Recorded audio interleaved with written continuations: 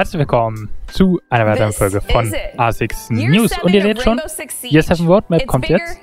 Und für alle, die interessiert sind und das in den ersten 24 Stunden gucken, nachdem das hochgeladen wurde, hier ist irgendwo ein Key drin für einen Schaden, den ihr einlösen könnt. Wenn ich ihn finde, sage ich Bescheid. Aber ja, ich weiß halt nicht, ob sie ihn verstecken oder ob die ihn groß drauf haben. Aber ja, auf jeden Fall, gestern kam ja schon, was jetzt mit der Season kommt jetzt, also mit Season 1. Jetzt ist halt, ja. Okay, es wird anscheinend irgendwo versteckt sein. Aber egal. Auf jeden Fall ist das jetzt alles, was in der Zukunft kommt, soweit ich es verstanden habe. Also neue Operator zum Beispiel in der Zukunft, welche Länder die herkommen und so. Neue Maps, Events und sowas.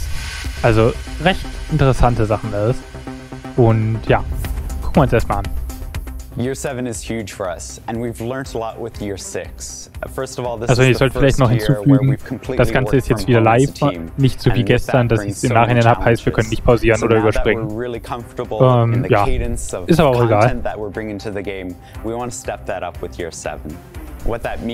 Hier seht ihr nochmal einen neuen Operator, also ja.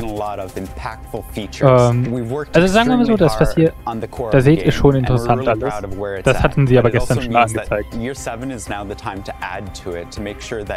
Ja, also das hatten sie alle schon gestern mit dem neuen Operator, mit dem ja, mit Attacker Repick, mit einem Team Deathmatch Mode und sowas. Wenn ihr das sehen wollt, guckt in die Folge von gestern rein, verlinke ich hoffentlich auch nochmal oben rechts in der Ecke. Ich hoffe, es kann sein, dass ich vergesse, aber ja. Das jetzt hier vorne ist ja gerade nicht so wichtig, das ist einfach nur, ja, komm, wir haben irgendwas, das ist unser Ziel und so. Aber jetzt interessante Sachen kommen jetzt hier. Ja, man kennt 4 Seasons mit einem Operator, okay, ja gut. Hätte besser sein können, aber ja. Das kennen wir jetzt, Season 1 kennen wir. Eine neue Map, oh, noch eine neue Map. Ui. Noch eine neue Map? Sind das wirklich neue Maps? Ich glaube, oder? Heißt, wir kriegen 3 neue Maps. Eine, die fürs Team Deathmatch ist, speziell, so wie ich es gesehen habe.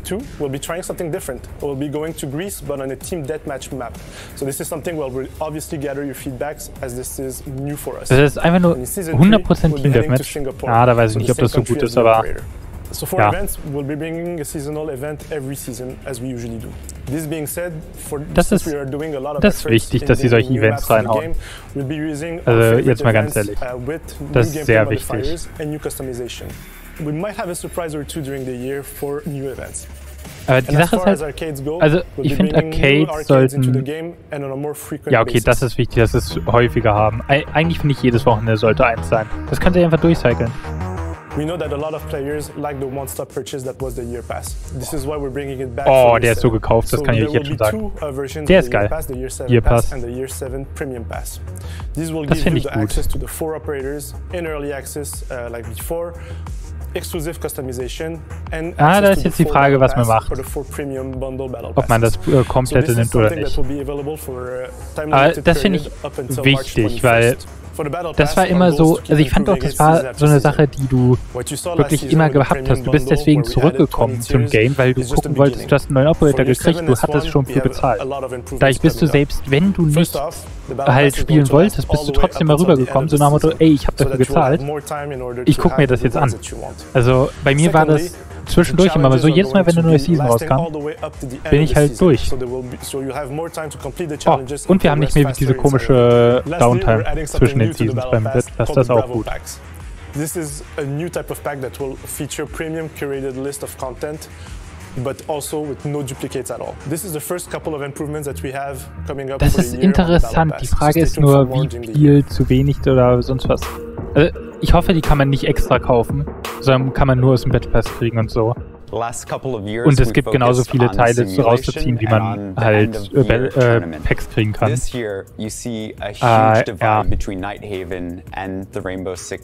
Das wird interessant. Harry's now breaking up Rainbow Six into smaller squads. You'll see team captains leading in a specialized force, and they'll start moving across the globe doing what they've been trained to do, to put their lives on the line. And that brings a lot more focus on their military background, and you'll see an arc of storytelling throughout the year. Also ganz ehrlich, with this change, you'll see operators interacting ich with each other verstehe sowieso more nicht, often, wie and genau you'll sie see das each squad take on a retten unique wollen. identity that you can follow along and also root for them as they go out into the world. Also ich meine, es ist eine geile Idee mit diesem Split in der Dings. Aber ich finde, es ist kritisch. Also das musst du erstmal, das musst du ausbalancen, weil das Problem ist halt, eigentlich müssten sie eine Gruppe abspalten am Ende. Aber das können sie nicht machen vom Game her. Das wäre eigentlich so das, wo es auf meiner Meinung nach hinausläuft. Aber ja, das ist eine ganz andere Sache. Die A6-Lore-Sachen und so, die gehe ich nicht an. Aber ich finde es interessant. Ja. Protection ist jetzt hier wahrscheinlich einfach nur ein bisschen Anti-Hex und Anti-Toxicity und sowas. Vielleicht kriegen wir hier jetzt wieder Infos auf die Dings, auf das Reward-System, was wir da hatten. Le premier permettant d'augmenter votre vie privée au niveau compte. Le deuxième permettant de protéger votre gameplay privacy, tout en jouant. Das haben wir ja schon alles. Avec le lancement de la saison 1, nous ferons aussi des améliorations au niveau de la détection des abus Griefing, qui sont Disconnect effectués par des Detection joueurs et Improvements, qui das ist interessant. déconnectent juste après les avoir faits. Un bon exemple est le cas d'un joueur se connectant à un match, lançant une frag grenade de façon à blesser un teammate et se déconnectant pour éviter Das toute funktioniert? sanction. Man kann eine Nade schmeißen, disconnecten und wird nicht sanktioniert dafür? De façon à neutraliser cette frag grenade afin qu'elle ne pénalise pas un joueur fair. Match Replay est un super système qui a été ajouté au sein de Rainbow Six Siege. Nous avons entendu la communauté sur le fait de pouvoir reporter des joueurs générant de la toxicité ou du cheating au sein de notre jeu via le Match Replay. Das ist wichtig, dass du das machen kannst, weil im Match Replay hast du viel mehr Zeit dafür. Also, du kannst ja im Nachhinein reingucken und siehst es dann. Weil ich hätte bestimmte Leute auch nicht reportet, außer im Match Replay. Das kommt aber erst in der dritten Season. Durant l'année 7, c'est là où nous allons commencer à mettre en place un rollout de notre système de réputation par phase. Das ist wichtig, dass das jetzt so langsam mal kommt. Et les phases subséquentes seront tournées autour Weil das haben sie jetzt schon seit 2 Jahren, glaube ich, Nous allons angekündigt. nous attaquer aux récidivistes qui abusent Ach, Season 2 das erste, okay, ja gut, schade. Es hieß doch, die machen das schon die ganze La résultante de Zeit. cette sanction est induite par le fait de ne plus pouvoir faire de friendly fire à travers un match sur une durée long terme. Nous allons appliquer ce système-là aussi au voice chat, mais aussi au chat écrit, ce qui nous permettra d'aller bloquer Das ist scheiße. les Also, récidivistes. Une personne das se ist trouvant richtig sous cette scheiße. sanction-là ne pourra plus utiliser les canaux de voice Also, et de write and chat. es tut mir leid, aber das ist scheiße mit dem Voice- und Text-Chat, weil damit removest du die Möglichkeit, für die zu kommunizieren und du brauchst Kommunikation. Du brauchst sie einfach. Das ist, ich glaube, das ist kritisch, weil, wie gesagt, es gibt sowieso schon wenig Leute, aber wenn dann auch noch so welche Sachen kommen, Mann. Also das ist traurig. Ja, diese Reputation-Sache ist gut auf jeden Fall. Und in Season 4 ist vollständige Dings Rollout. Ja gut, also wie gesagt mit dem Muten, das finde ich, sehe ich kritisch, weil ja, es ist kritisch. Ich kann ihn jederzeit muten selber, wenn ich will. Ich muss das nicht von einem Game irgendwie machen lassen. De malus au niveau des alpha packs, etc. De ne plus avoir accès aux test serveurs, etc. On veut cependant que les sanctions qui sont appliquées auprès d'un kein Zugriff zum Testserver ist auch kritisch, finde ich. Donc une personne qui initie du friendly fire se trouvera avec des sanctions reliées au friendly fire et non pas à des sanctions reliées au malus de renown. Tous les sujets autour du player behavior, des comportements perturbateurs et de l'anti-cheat sont des sujets complexes. Die Sache ist, ich sehe da das Problem. Erstens, du könntest diese Grenze zu niedrig haben für Friendly Fire. Weil stell dir mal vor, wie oft man Friendly Fire aus Versehen mal macht. Man schießt eine Drohne ab, hat seinem Mate einfach ins Bein geschossen oder so. Wenn sowas damit reinzielt, zu schnell, dann ist das ein Problem. Also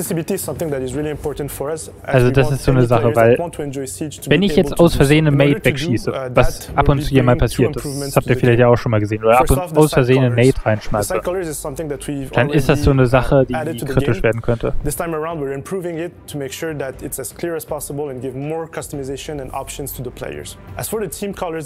Ey, ich meine, es ist unnötig, die Team Colors, aber ja, man kann es machen. Also ich meine, du kannst es machen, aber wie wahrscheinlich ist es bitte, dass ich eine L-Mine sehe und nicht weiß, dass es von Verteidigung ist? Also, es ist gut für Anfänger, aber für alle, die 5 Minuten das Game gespielt haben, gefühlt, ist es unnötig, finde ich.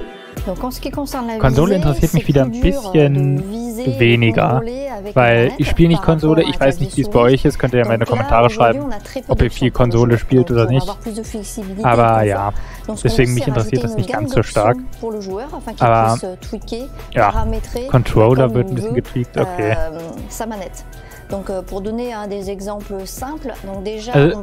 Ihr hattet das noch nicht, wenn ihr Controller spielt? Okay, das ist interessant. Das ist interessant, dass das noch nicht existiert hat. So, mal schauen, was jetzt kommt. Okay, aber nur ein Filler-Element. Also, ja, Konsole, wie gesagt, interessiert mich nicht. Sind ein paar gute Changes bei gewesen, aber ich glaube, ich habe es jetzt auch geskippt. Muss ich mal gucken. Gameplay, das ist wichtig jetzt, weil das betrifft ja alle Plattformen und sonst was. So for year 7, we are adding 3 main things. So first we will add a Team Deathmatch playlist. Team Deathmatch ist wichtig, das kennen wir ja. Then we will revamp the rank experience. Ranked Rework ist auch sehr, sehr wichtig. Permanent Arcade Playlist, okay, das ist sehr, sehr wichtig. First, it's seen by the player as a progression system that you should progress in terms of ranks, but in fact the system is trying to ja, das ist, also ich glaube, das ist der größte Fehler, den man hat. Also man will natürlich höher gehen, aber das Rank-System soll deinen Rang widerspiegeln. He will start after his placement matches probably in silver or low silver, and then he will gradually go back to bronze and maybe low bronze. Ja, das Problem ist, das funktioniert halt nur, wenn die Teams gleichmäßig verteilt sind und wirklich gleich gut sind. And will always go up until he reach his bronze, and maybe since he will play more on the time being, he will get stronger and maybe das ist halt das Problem, weil wenn ich jetzt ein Goldspieler bin, also ich würde mich als Gold 2 bis 1 betiteln, ich komme da aber nicht hin, weil ich einfach gegen unfaire Teamspiele meistens. Also ich spiele sehr, sehr häufig gegen 5-Stacks, 4-Stacks oder sonst wo als Solo- oder Duo-Queue. Da hast du kaum eine Chance gegen. Also du müsstest theoretisch extrem übertreiben damit. So it makes the copper charm as rare as the platinum charm, and it doesn't make any sense. So if you are platinum in the new system, you will get all the rewards. Ja, okay, das ist gut. Also ich meine, es spammt dich noch mehr voll. Every rank 100 points from each other, and we are putting a reward for each rank. So it means that Gold 4 will get a reward, nein. Gold 3 will get a reward, nein, diese 100 Punkte sind so schon kritisch. Och nö. In the reach of the next reward. So right now the current target for the new rank system is Year 7 Season 3. Season 3, okay, ja gut. Aber die Sache ist, ich mag diese 100 Punkte Abstand sowieso überhaupt nicht. Weil ich will nicht innerhalb von 2 Matches up- oder downranken. Das macht diesen Unterschied zu niedrig. Ja, Mann. Es ist einfach nur... Ja, es ist einfach nur nervig, finde ich. Weil ich weiß nicht, ob ihr es bei mir eine Ranked-Serie gesehen habt. Ich weiß auch nicht, wie viele davon überhaupt noch sehen könnt bis zum Ende der Season. Lukas und ich haben irgendwie 20 Matches oder so gehabt und sind die ganze Zeit zwischen Gold 3 oder ganz knapp vor Gold 3, ja gesagt, und Silber 1 rumgegangen. Ja? Also die ganze Zeit hin und her. Wir waren dann kurz Silber 2 und dann so 5 Punkte Gold 1. Silber 2, 5 Punkte vor Gold 1. Und die ganze Zeit so hin und her. Das regt auf. Weil, okay, ich verliere 2 Matches in Folge, ich bin wieder Silber 2. Ich gewinne 2 Matches in Folge, ich bin fast wieder Gold. Das will ich nicht. Also, es nervt. Ich will, finde ich, gewinnen und dann kann ich wieder ein, zweimal verlieren, bevor ich überhaupt wieder down oder abranke. Also, es ist, finde ich, zu close, diese 100 Punkte. Naja. Ach man. Also die Sache ist, diese Ranked-Sachen, ich weiß es nicht.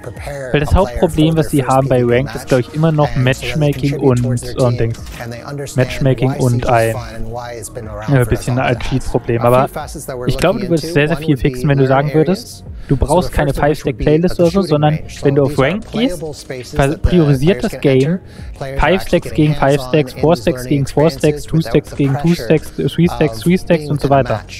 Und füllt dann mit eben den gleichen. Wenn du ein Team aus einem 3-Stack und einem 2-Stack hast, versucht das Game zu diesem 3- und 2-Stack zu einmal genau die gleiche Kombi zu finden. Das würde, glaube ich, so viel helfen schon. Weil dann würdest du automatisch, wenn du Solo-Queue bist und einen 4-Stack bei dir drin hast, weißt du, der Gegner-Team hat wenigstens auch einen 4-Stack oder du selber hast einen 4-Stack drin. Heißt, das ist ein bisschen einfacher, finde ich. Ja? Ja, diese Tipps sind gut für Neuanfänger, aber ja. Also, das ist gut. Ich finde, das sollte man aber auch drin haben. Nee, wie gesagt, das ist halt so eine Sache.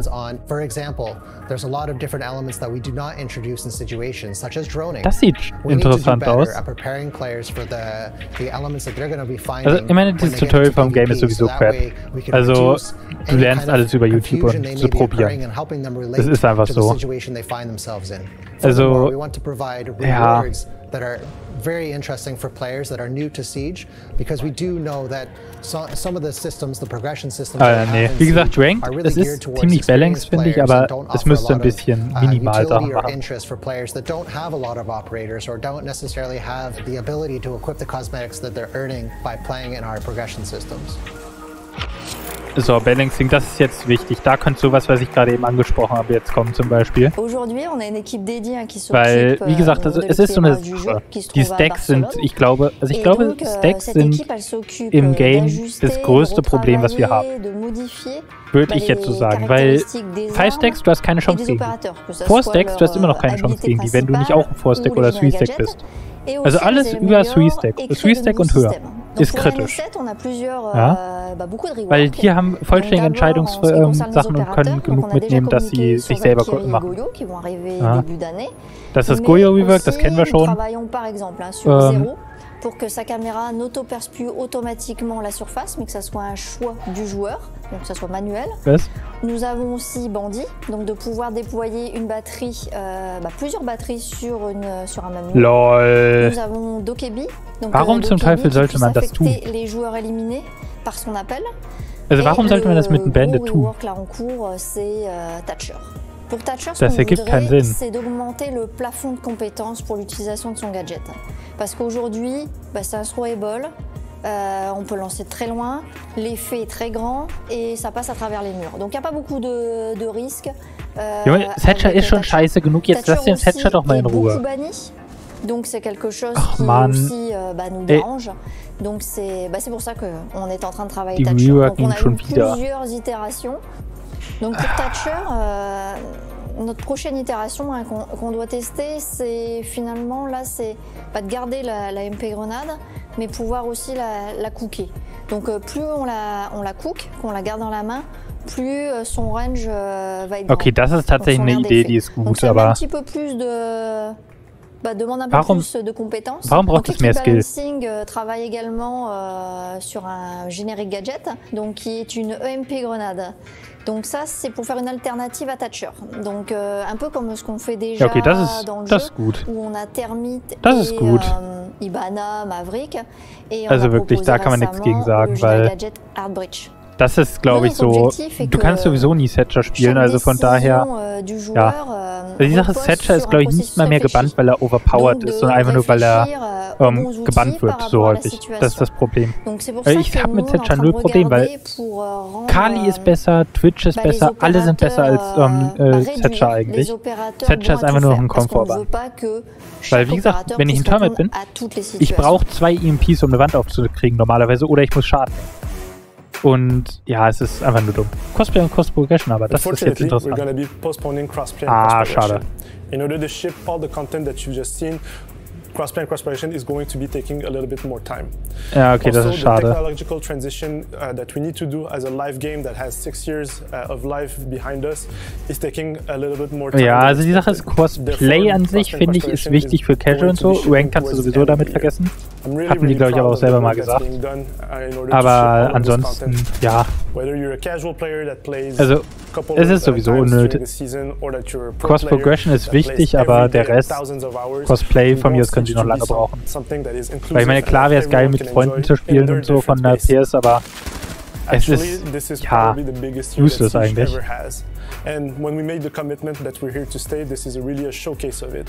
When we're talking about onboarding, new maps, player behavior, all of this is a true testament of the fact that we are here to stay. Siege wouldn't be the same without our esports community. Wei-Yu, Esports Director, is here to tell you what you can expect ist mir auch so ziemlich egal, das hat nichts mit diesem Teil zu tun eigentlich, außer sie machen irgendwas. Also mal schauen. Wahrscheinlich ausgeeditet. We have a lot of features planned for esports and viewership engagement. The biggest one probably for the year is going to be the free cam or the ghost cam, as some of you might know it. It is the ability to detach the camera from the operators and roam the entire map no matter where the action is taking place. This should be possible for both the caster cam as well as during the replay functionality. Oh, das ist so genial. When it comes to the replay functionality, we're trying to make a lot of different changes. Also das ist genial. Wenn Replay Freecam kriegt, das wäre gut, ja. Vor allem, das wäre für Thumbnails sehr, sehr gut.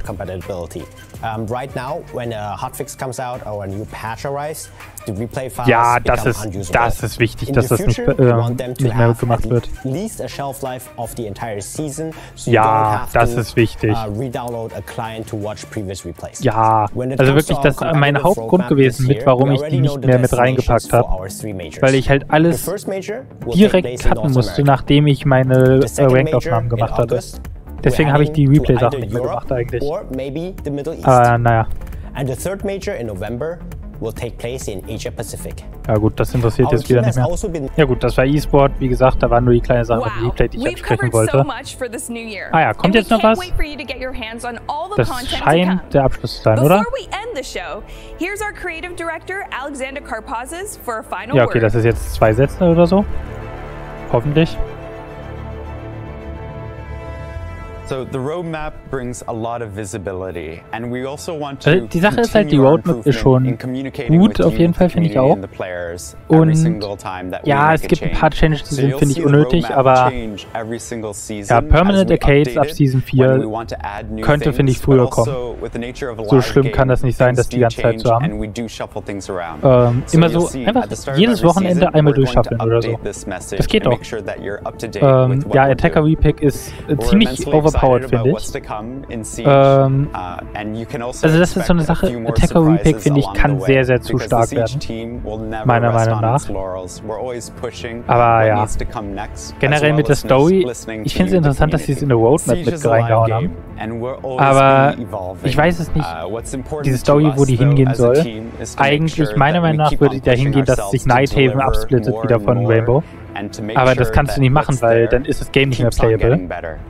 Das ist halt so die Sache, weil du hast Nighthaven ja als private Organisation, das wissen viele tatsächlich nicht, dass das nicht zu Rainbow eigentlich gehört. Das ist eigentlich ja nur eine Organisation, die bezahlt wird dafür, dass sie bei Rainbow mithilft, die Kali gehört.